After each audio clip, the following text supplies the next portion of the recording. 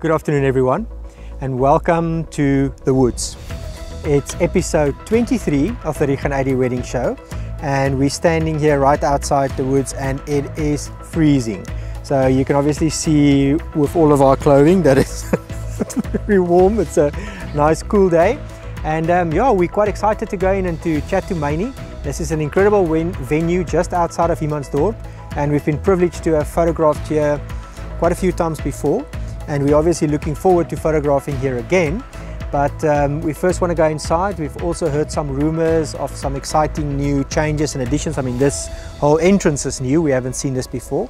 So we're looking forward to chatting to Maynie and sharing with you what is planned for the future at the Woods. Yes, over to Maynie.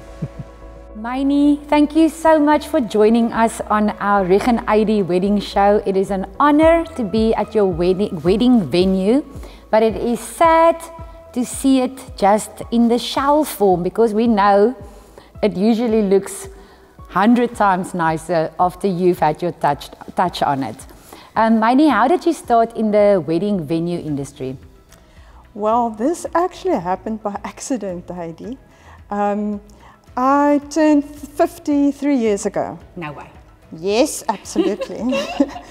And yeah, we bought the property, my husband bought the property literally just to build a warehouse on it, for his tents, and I had a hiring company at that stage. And then we by accident got to this little spot, it's a little hidden gem, and then I decided to host my 50th birthday here. But saying that, in the same, yeah, somebody got to hear about it in Port Elizabeth, a potential bride and groom, and they came to have a look. And even before I could host my 50th, they begged me to host the wedding here. So yeah, Shannon and Gabriel hosted their wedding here, and within 3 months, after spotting this spot, we had to build and erect and get the venue ready for them. And we haven't looked back since then. Word of mouth, it's cascaded. Yeah, so we're very blessed. Oh, that is wonderful. We've also been fortunate enough, Richard and myself, to have photographed a couple of weddings here. I can totally understand why people, after seeing the photos of friends and word of mouth, want to invest and do their weddings in this spot. There's so much potential. It's a beautiful venue, being in the woods, being a glass marquee. There's not many venues like that in our area. So it is. We used to be the marquee, but now it's the structure. It's a structure, but you still have that feel of a see-through in the bush marquee or in the veld marquee. Yeah. Yes. Maynie, how long in advance does a couple have to book with you guys? I know we're in lockdown, but in normal circumstances. Yes, my advice would be to, as soon as you are engaged, you get engaged, I would recommend view the venues of your choice, make a list, view venues, and as soon as you're happy with your venue, I would suggest make your booking immediately. At this stage, we have basically the first 4 months of 2021, we're already basically fully booked. Yes, and it's not only us, it's basically all the venues. We've already got bookings for 2022, so if you've got a specific date in mind, I would really recommend that as soon as possible, rather sooner than later. Yes, that is such wonderful news. We love to celebrate success with the people that we work with in the industry, with suppliers, and it's just so wonderful to hear a success story like that. So congratulations on that. Maynie, the services that you will offer to a client, specifically wedding clients, what does it all entail? Okay, we've got a package. It's an all-inclusive package, or you've got the option to build your own package. If I say package, by that I mean it's including all the different areas, whether it's the ceremony, pre-drink and reception area, the food, the harvest table, three-course meal, basically, the candles and the flowers, a coordinator on the day, bartenders, waiters, all of that. It is all everything. Inclusive, yeah. And should you choose to do build your own package, by that I mean you choose again the areas that you want to use, and then you can make use of your own caterer, your own florist. And we've also got a list with service providers that we can recommend. And we can assist by recommending. If you're not sure, we can assist.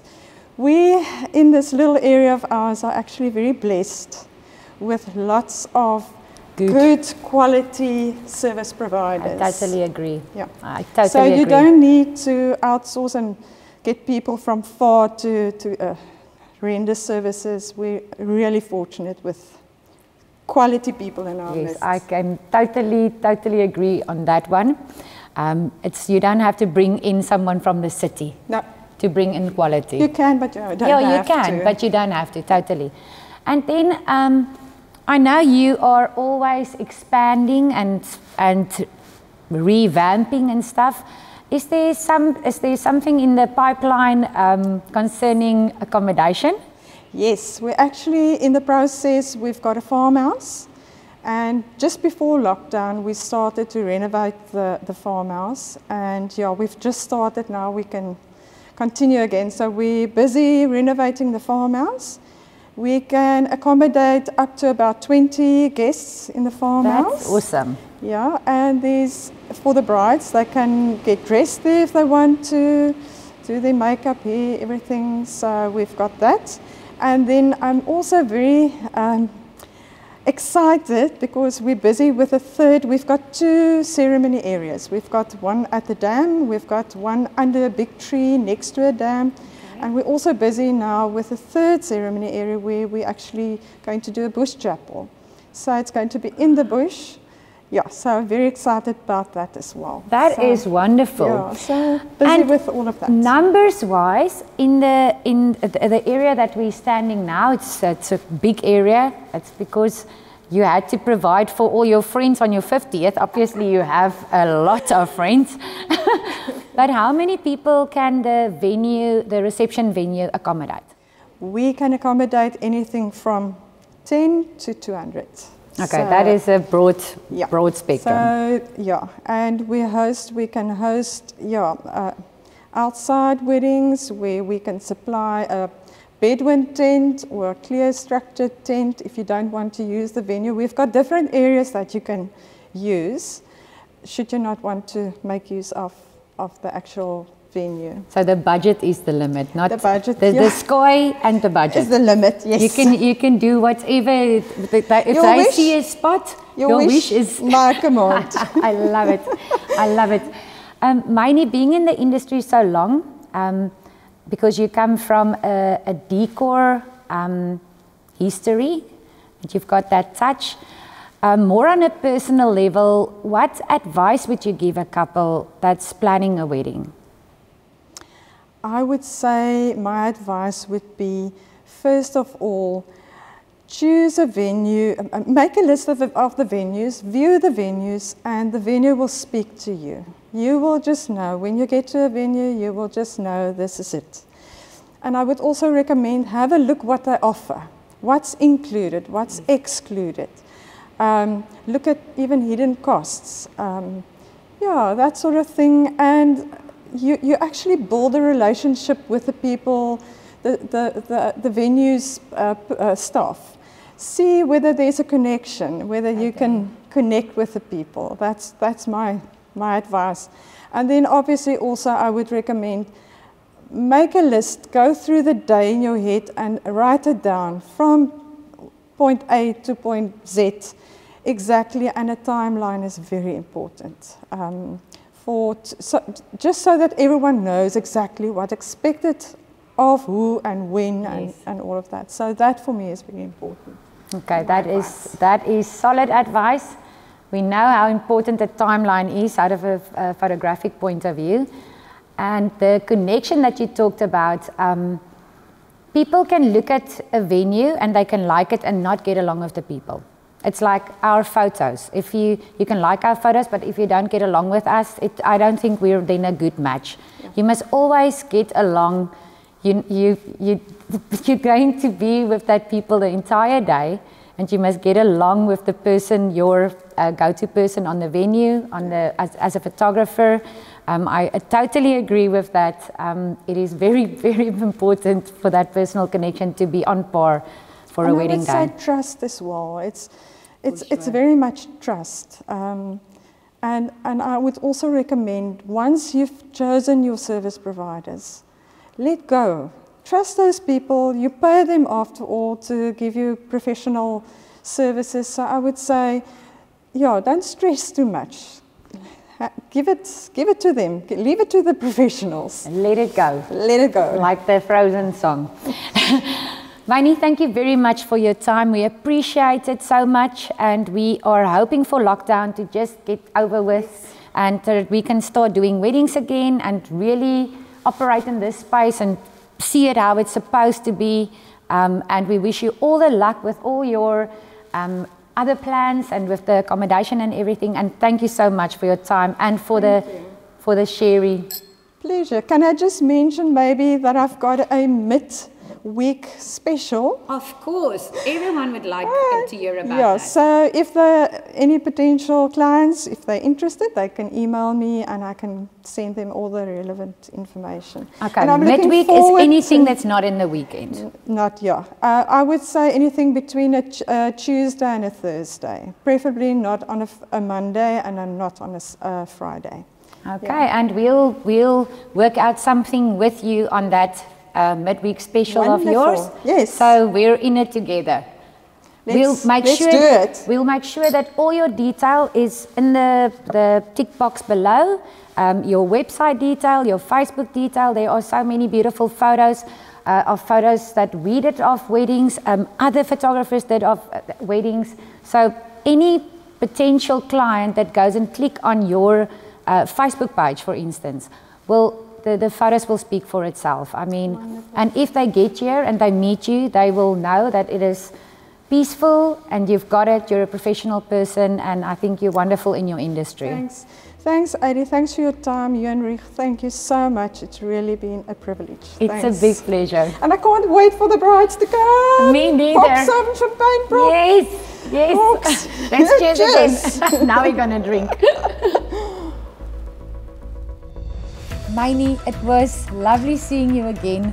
I think when we started this program, we didn't realize it because it was still in full lockdown. Yeah. And we had to Zoom to have a guest on. And that feels like months ago. Well, yeah, a lifetime ago.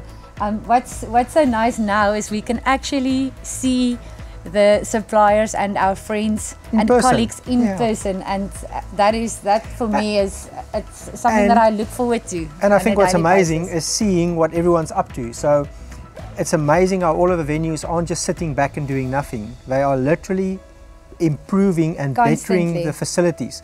I mean, Maynie talked now about new plans that they have. I mean, you can see they're working, but new plans they have for another ceremony area. So geez, I mean, we'll need to come back here as well and come and have a look. Yes. And I think we just need to tell everyone that right where we're standing now is where the brides and grooms normally say their I do's, you know, with this beautiful view behind you.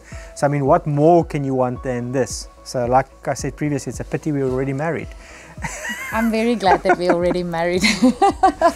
So, thank you very much for watching. It's Friday, so we'll all have an awesome weekend, and we're back on Monday. And stay safe, and remember to subscribe, and when we get to 1,000 subscribers we'll be giving away that Rieg AD family lifestyle or couple shoot to the value of 3,000 Rand, and all you have to do is just be a subscriber. Is that all? Yeah, what do you want to do? I'm watching that clock. It's usually the clock the bell that it's only ringed when someone is getting married. Okay, but I'm thinking.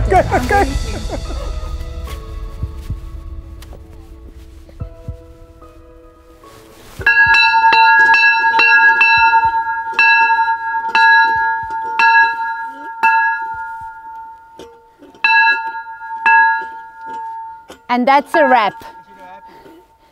Chicka chicka chin.